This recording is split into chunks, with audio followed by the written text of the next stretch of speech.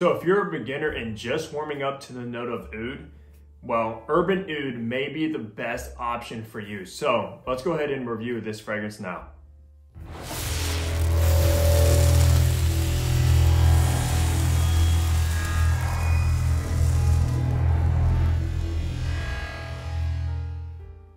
Hey, what's going on guys? Hunter here and welcome back to my channel. And if you are new, what I do is I make fragrance related content. So if you love fragrances, go ahead and hit that subscribe button down below. And also be sure to follow my fragrance Instagram page. But that's correct guys, we have a brand new oud fragrance to my collection. And if you follow my channel and know me, you know I absolutely love the note of oud. So I'm always down to discover new oud fragrances. And this one is no obsession. Of course, we're talking about Habibi's New York Urban Oud. Now, Habibi New York is actually a new niche house that I just recently discovered. I actually came across them on Instagram and they actually asked me what bottle that I would actually like to review from them. And of course I had to go with Urban Oud, just the name, the bottle, and the notes actually intrigued me. And man, I'm so excited to be bringing this one to you guys. But before we talk about this fragrance, let's go over some information about Habibi New York's Urban Oud now. So this fragrance was launched in 2020, so it's actually pretty new.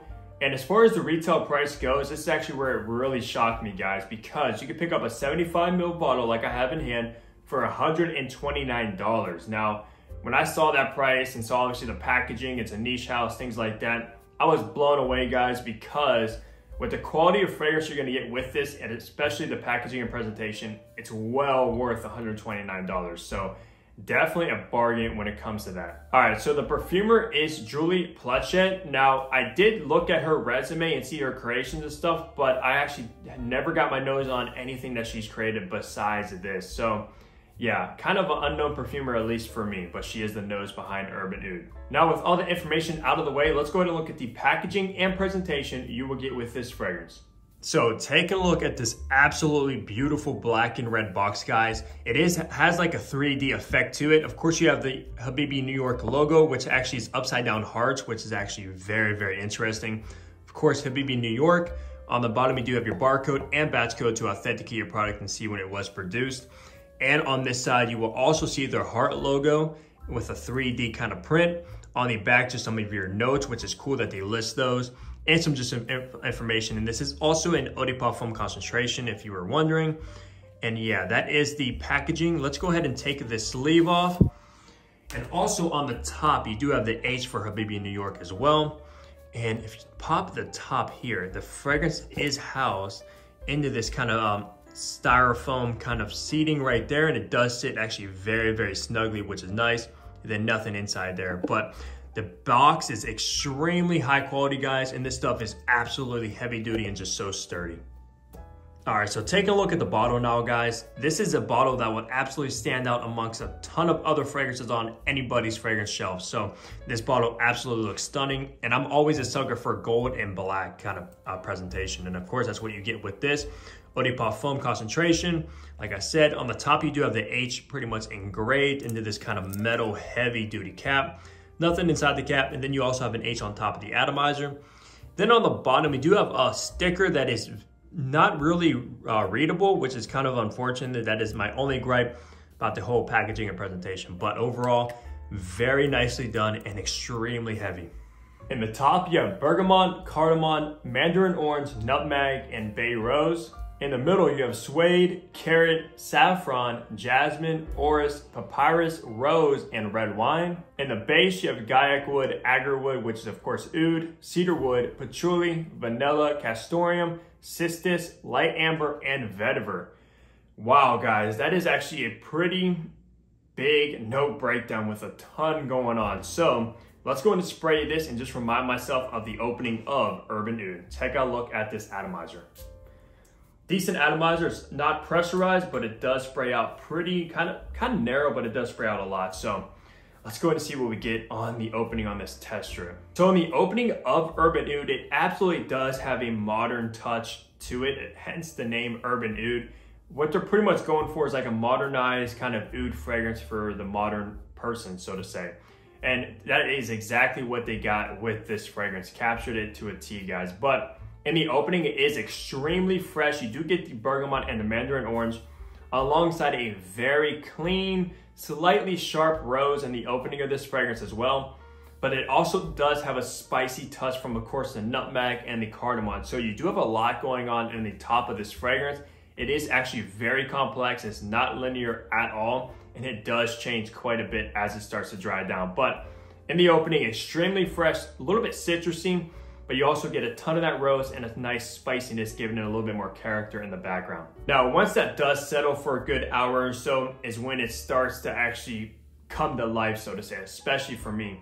In the middle of this fragrance, you do get that suede, and it is kind of like a furry kind of suede. Now, to be honest with you guys, I'm not usually the biggest fan of suede fragrances. I much prefer leather, but it definitely depends on how it's blended together with other notes. And in this one, the suede is done very nice. Now, alongside the suede, you do also get that spicy saffron note that comes along, pretty much alongside the nutmeg and the cardamom, which works beautifully, guys.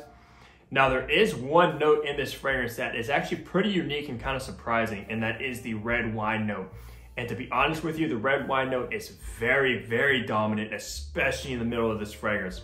I honestly mostly get the suede, the saffron, and the red wine. Now, if you remember when I listed the notes, there is also carrot in here, which I've never seen carrot in any other fragrance in my life, but the carrot does kind of come through in the base of the fragrance, but it's more of like an earthiness kind of carrot that's been in the ground for a while. That's kind of how it comes across to me, but man, that middle is very nice with the red wine and the saffron and the suede. Now, I know I haven't mentioned the oud yet because the oud doesn't actually come into play until pretty much the base and the very dry down of this fragrance, but you do definitely get oud, hence the name Urban Oud, so don't be misled by that. The oud is there, but it's actually not your traditional kind of funky, barnyardy kind of pungent oud. It's not that, it's just a very woody, kind of dry, earthy kind of oud, but that also goes alongside the patchouli, which I'm a huge fan of. Patchouli and oud are definitely my top 3 favorite notes of all time. So those go hand in hand perfectly in the dry down of this stuff, guys. But also, like I said, that carrot does come into play, but it actually kind of balances out with the patchouli, giving an earthiness to this composition. But wow, guys, absolutely stunning fragrance from Habibi, New York, and they did oud very nicely. They also do have some other oud offerings because they actually sent me out a couple of samples. They have desert oud. They also have like honey and tobacco oud, which is a phenomenal kind of tobacco, honey, gourmand, warming fragrance, which I love that one as well. But this one is definitely my favorite, and I'm glad I chose this one out of all of the samples. I am extremely pleased with Urban Oud, guys. Stunning, stunning release from Habibi, New York. And it also does come across extremely Middle Eastern, guys. It's 100% a Middle Eastern fragrance, obviously from the rose and the oud. I do want to touch note on that castoreum note, which of course is an animalic note. And usually when castoreum is used in fragrances, it might ruin it for you because sometimes it can come across like urine. It definitely depends on how it's done, but in this, honestly, I'm not getting any castoreum whatsoever, even in the base of this fragrance. I'm just left with a nice earthy woodiness.